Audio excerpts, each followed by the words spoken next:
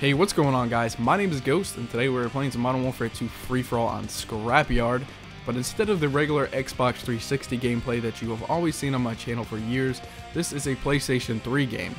Now, as of right now, I think I have one PlayStation 3 anything on my channel, so I figured I would change that a little bit.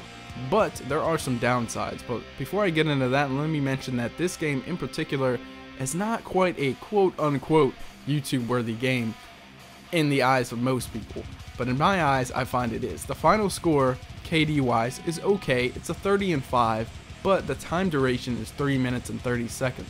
And from what I've learned from you guys and what I like to watch on YouTube, it's a fast game regardless of KD, so that's what I like to upload on this channel from time to time, instead of like a 30-1 that's like 7 or 8 minutes. I find these gameplays a lot more entertaining, and hopefully you do also.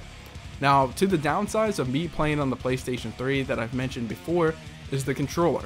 I'm still learning the, button placements. It's just very weird from an Xbox player to go to a PlayStation 3 controller after years of using an Xbox controller, but I'm slowly learning it. You can see, and you can notice that my aim is slowly getting on point, and I've been playing it for about 2 nights now, and I think I'm going to play it tonight and attempt to get some gameplays for you. But the biggest downside of it is somewhere in between my monitor, which is HDMI out, which goes into a converter to component to my PlayStation 3. It's fairly complicated. If you're not tech savvy, you're probably like, I have no idea what you're talking about, bro.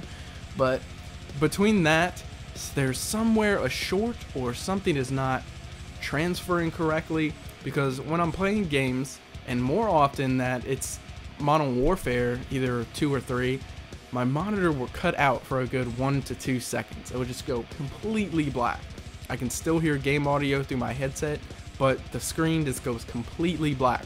So if you ever notice me in one of these PlayStation 3 gameplays lay down a knife, I know it's very weird, but that is basically some form of symbolism of me going, oh fuck, my monitor is out. So a great example is last night I was playing a free-for-all on Modern Warfare 3, and I'm running around. I'm using the Type 95 because I'm a huge noob. I think I'm like a level 23 or something, very low level, and my monitor kept going out like every 8 seconds, and it was really unfortunate because at the time I was using Specialist and I was 21-0, and it just kept on cutting out, and I was getting so frustrated that I was about to rage and throw my controller through the television. It was bad. So I'm running around.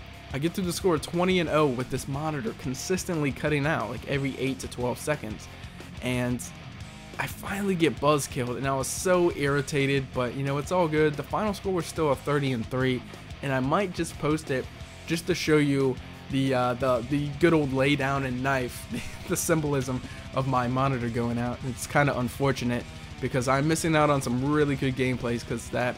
And I'm not really sure what it is. It's not a loose wire. I unhooked everything, hooked it back in.